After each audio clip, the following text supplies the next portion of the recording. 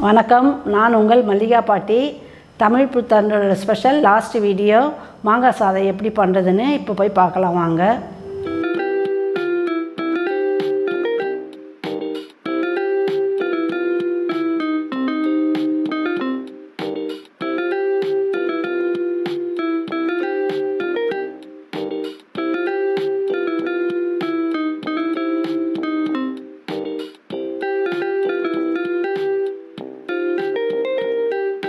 மாங்காய் சாதம் பண்ணுறதுக்கு தொக்கு எண்ணெய் காஞ்சிடுச்சு.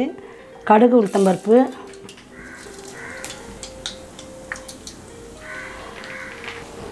கடுகு வெடித்து வந்துடுச்சு. கடலப்பருப்பு, அப்புறம் வேர்க்கடலை, வறுத்த வேர்க்கடலை,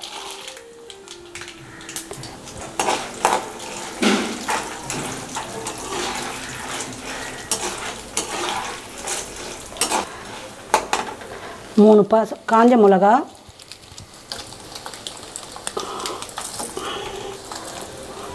பச்சை மிளகா ஒரு 3,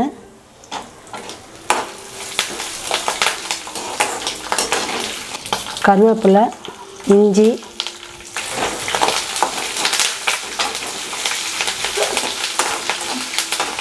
தேவையான அளவு கொஞ்சம் பெருங்காயம் போட்டால் தான் சாதம் வாசனையாக இருக்கும். அப்புறம் துருவி வச்சுருந்த மாங்காய், மஞ்சத்தூள்,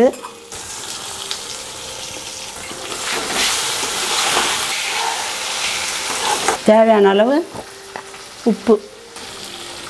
சாதத்தில் உப்பு போட்டு வடித்து எடுத்துக்கணும். எந்த ரைஸ் கலர்னாலும் சாதத்தில் உப்பு போட்டு வடித்தா அது கொஞ்சம் டேஸ்ட்டாகவும் இருக்கும். ரொம்ப ஃப்ரை பண்ணால் மாங்காய் டேஸ்ட்டு போயிடும், மாங்காவோடைய டேஸ்ட்டு போயிடும், புளிப்பும் போயிடும். அவ்வளோதான். இதை வேறு பாத்திரத்துக்கு ட்ரான்ஸ்ஃபர் பண்ணிக்கலாம். மாங்காய் சாதம் பண்ணுறதுக்கு மாங்காய் தொக்கு ரெடி ஆகிடுச்சு, ஆறிடுச்சு. சாதமும் ஆற வச்சு எடுத்துக்கினேன். இதை போட்டு கலந்து மாங்காய் சாதம் ரெடி பண்ண வேண்டியது.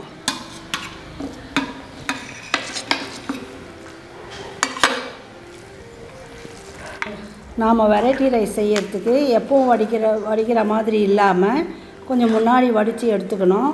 அப்போ தான் சாதம் உதிரியாக நல்லாவும் இருக்கும், ஒட்டாமல் வரும்.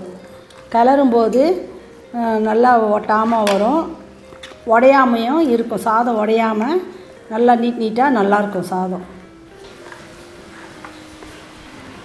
மாங்காய் சாதம் ரெடி ஆகிடுச்சு.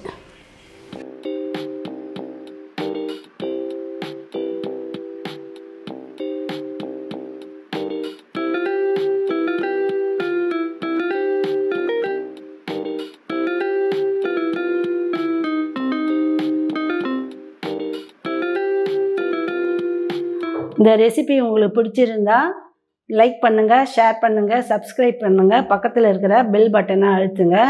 பல வகை சமையல் ஒரே சேனலில், உங்கள் வைஷ்யா கிச்சனில்.